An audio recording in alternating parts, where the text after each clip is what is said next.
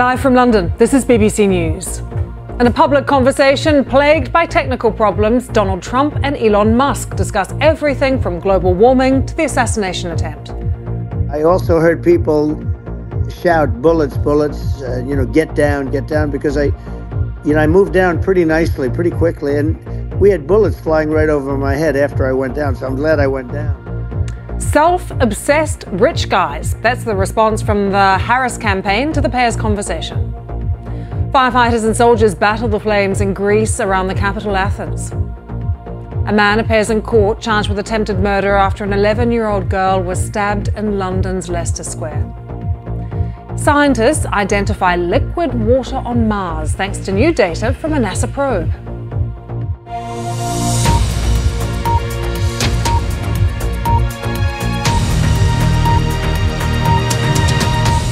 Hello, I'm Lucy Hockings. Welcome to BBC News Now. 3 hours of fast-moving news, interviews and reaction. It was a conversation delayed by technical problems, but the world's richest man eventually had a 2-hour public chat with former US President Donald Trump. It was broadcast on Mr. Musk's social media platform X. The discussion, not on camera, touched on immigration, global politics and much more. Mr. Trump also said his attempted assassination now made him more of a believer in God and was sharply critical of his presidential rival Kamala Harris. Hugo, thank you so much. And since we've been speaking, Hugo mentioning that the Biden administration very much believes a ceasefire in Gaza that frees Israeli hostages is going to be the best way to calm tensions in the region. The Reuters news agency is now reporting as well, Iranian sources saying that a permanent Gaza ceasefire could delay their retaliation against Israel. So that is the latest coming to us from the Reuters news agency. Still to come on BBC News Now. Indian doctors walk off the job after the murder of a colleague. They want a safer workspace and their strike is spreading across the country. Do stay with us. Here in the UK, a 32-year-old man has appeared in court charged with attempted murder and possession of a knife after an 11-year-old girl was stabbed in London's Leicester Square yesterday. We're joined now by our correspondent Nick Johnson, who is outside Westminster Magistrates Court. What's happened today, Nick? We have a small piece of breaking news to bring you from here in the UK about the momentum and the diplomacy around ceasefire talks in Gaza. The UK's Foreign Secretary, David Lammy, we understand has just spoken to the Lebanese Prime Minister this morning. Prime Minister Mikati has been talking to him about de-escalating tensions in the region. The UK government saying it is very much focused on a diplomatic solution based around a UN security resolution that is 1701. And you will know from our conversation earlier in the programme with Hugo Bachega that this follows Sir Keir Starmer, the Prime Minister, speaking to Iran's president on the phone as well. More on all of that coming up. Do stay with us on BBC News.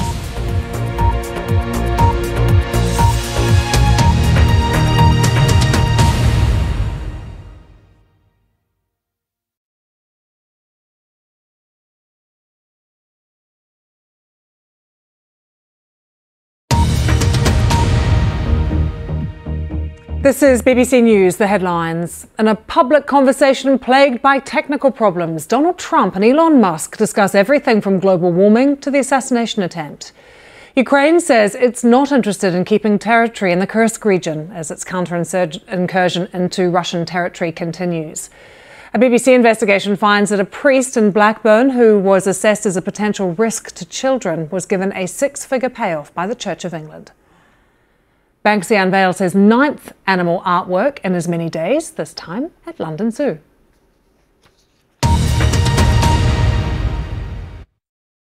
Hello, I'm Lucy Hockings. Welcome to BBC News Now. Ukraine and Russia have been attacking each other overnight, a week into Ukraine's incursion into the Russian border region of Kursk. The Defense Ministry in Moscow says its air defense units have destroyed 12 drones over Kursk and 1 each over Belgorod and Vorozhny. Ukraine's military says it shot down 30 Russian drones and 2 missiles. Russian war bloggers report continuing battles in Kursk as well. They say Kyiv's forces are trying to expand their control but are being met by reinforcements sent by the Kremlin. We're streeting there. Around the world and across the UK, this is BBC News. Welcome back. Here in the UK, a BBC investigation has found that a priest in Blackburn who was assessed as a potential risk to children and young people was given a six-figure payoff by the Church of England. Canon Andrew Hindley was subject to 5 police investigations, including into allegations of sexual assault, but wasn't charged. He has always strongly denied any wrongdoing. Our religion editor Aline Makbul reports. Absolutely fascinating. Now, here in the UK, we have been treated to some incredible night skies, and if you'd like to look at some wonderful pictures sent to us by our viewers, do go to the BBC News website to the weather page, where you can see the northern lights seen right across the UK, but it also coincided for a second night with a meteor shower. So some lovely pictures there on the website. Do log on and take a look. See you in a few minutes. Bye-bye.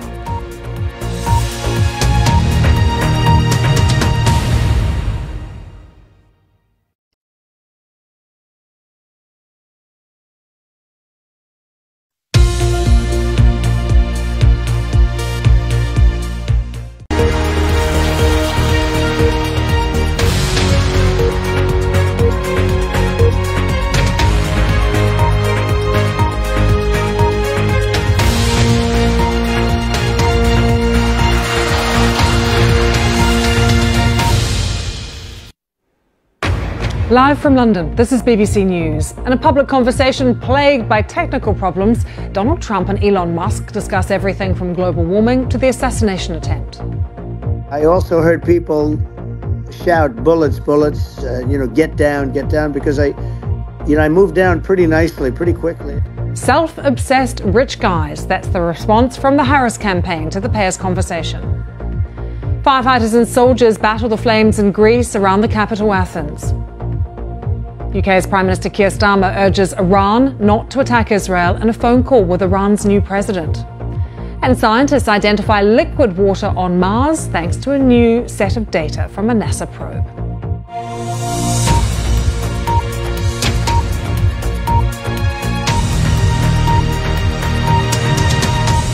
Hello, I'm Lucy Hockings. Welcome to BBC News Now. 3 hours of fast-moving news, interviews and reaction. It was a conversation delayed by technical problems, but the world's richest man eventually had a 2-hour public chat with former US President Donald Trump. It was broadcast on Mr. Musk's social media platform X. The discussion, which was not on camera, touched on immigration, global politics and much more. Mr. Trump also said his attempted assassination now made him more of a believer in God and was sharply critical of his presidential rival Kamala Harris. Stay with us. Coming up on BBC News Now, Indian doctors walk off the job after the murder of a colleague. They want a safer workplace and their strike is spreading across the country. Stay with us. Welcome back. Ukraine's President Zelensky says war is coming home to Russia as Ukraine continues its offensive. The country's foreign ministry warns that the sooner Russia agrees peace, the sooner the raid by Ukrainian forces will stop. And in Moscow, the defense ministry says it's been successfully pushing back against the incursion into its territory. Berlin Zoo has announced that one of its giant pandas is pregnant again, months after her previous cubs were sent to China. There were celebrations when Meng Meng gave birth to Germany's first ever pandas in 2019. The twins taken away, though, in December under an agreement with Beijing. China, remember, loans the animals to other countries as part of a policy known as panda diplomacy.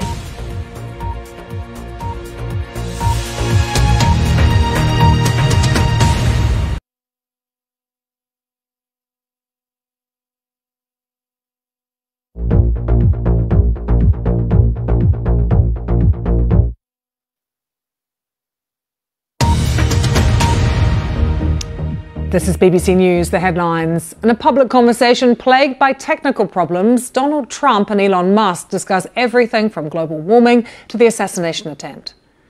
Ukraine's military says its troops now control 1,000 square kilometres of Russian territory. A BBC investigation finds that a priest who was assessed as a potential risk to children was given a 6-figure payoff by the Church of England. And Banksy unveils his 9th animal artwork in as many days. This time, it's at London Zoo. Hello, I'm Lucy Hockings. More on our top story now. Donald Trump spending 2 hours on the social media platform X in conversation with its owner Elon Musk as part of his presidential election campaign in the US. He attacked rival candidate Kamala Harris and talked about familiar themes like immigration and the cost of living. Let's speak now to our North America correspondent Tom Bateman, who joins us now from Washington. Tom, a lot of the discussion is about all the technical problems there were in advance of this conversation taking place. How many people do we know actually managed to listen in, and how influential do you think this conversation is going to end up being? Stay with us here on BBC News now, because the street artist Banksy has unveiled his 9th animal artwork in as many days. We'll find out what it is and where it is after the break.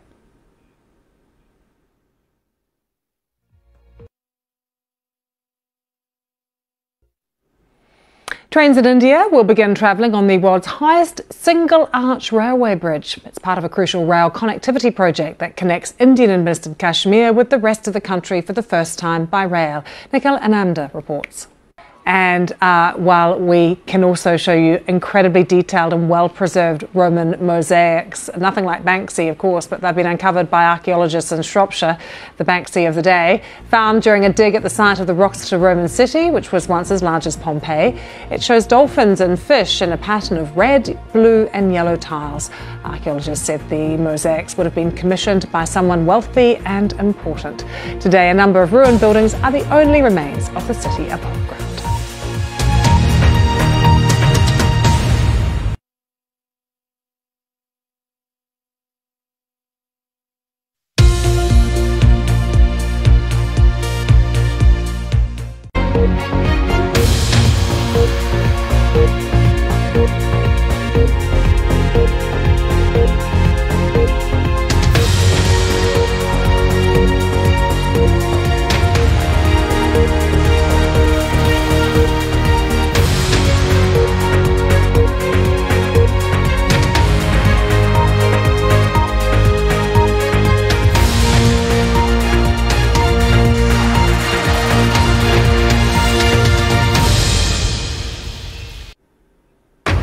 Live from London, this is BBC News. In a public conversation plagued by technical problems, Elon Musk and Donald Trump discuss everything from global warming to the assassination attempt.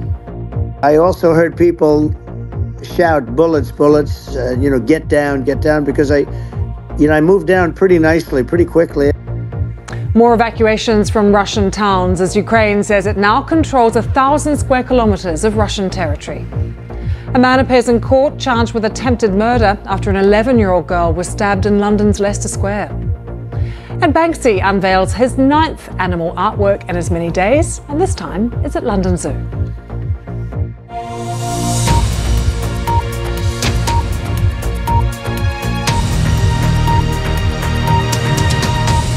Hello, I'm Lucy Hockings. Welcome to BBC News Now.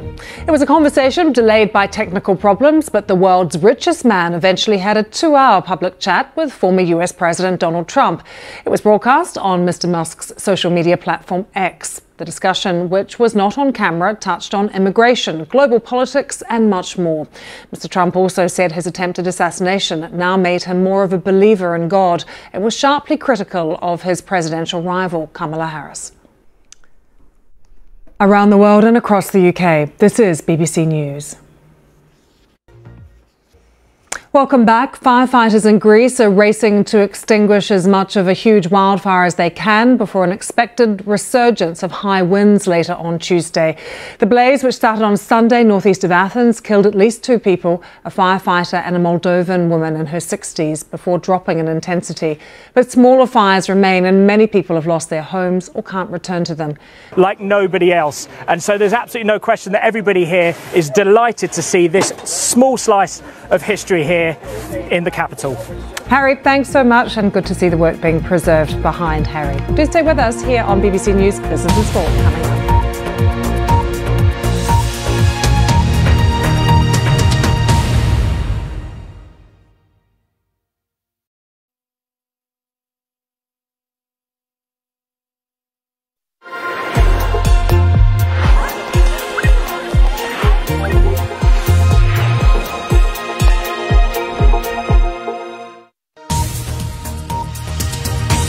live from the New York Stock Exchange. Now on BBC News Business Today. Opening bell. On BBC.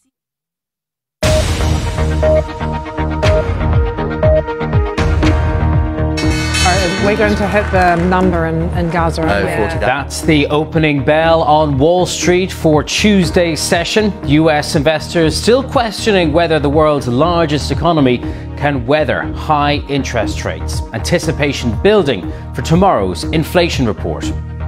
As Home Depot forecasts a decline in its annual profits, we'll ask what it means about the health of the US economy. And we'll examine what's at stake for Elon Musk as he backs a presidential candidate who's more sceptical about electric cars. Hello there, welcome to Business Today. I'm Tadhg Enright.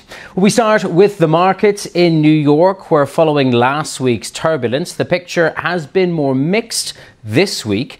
Well, producer price rise data today is offering some clues on the progress of the Federal Reserve's thinking about interest rates. The main focus, though, of the trading week will still be on Wednesday, tomorrow, when we get the latest US consumer price inflation data. Well, let's get more now from Victoria Hernandez, who's Chief Market Strategist at Crossmark Global Investments in Houston in Texas. Thanks for joining us today, Victoria. So that inflation report dropping tomorrow, but that producer price inflation data giving us a little bit of a hint what could be coming around the corner. What's the mood like as trading begins today in the US? That is your Business Today. Do stay with us here on BBC News.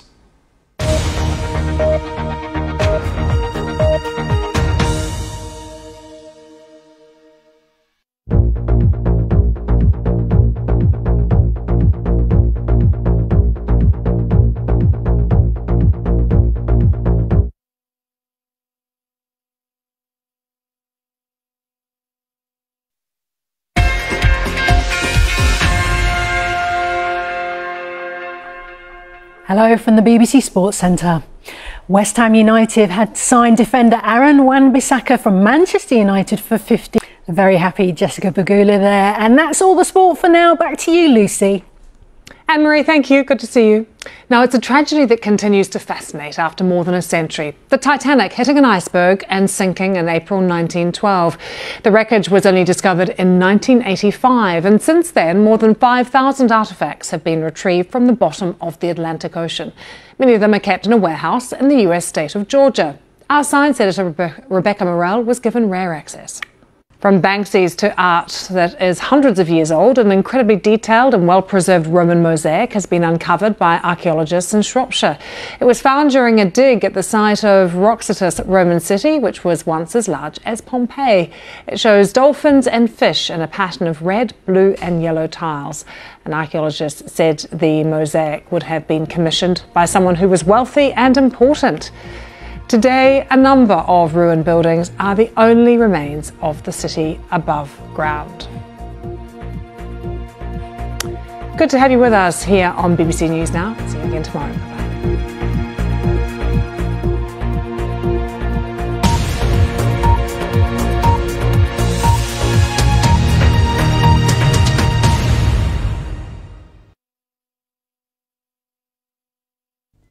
Hello there. Tropical storm Vanessa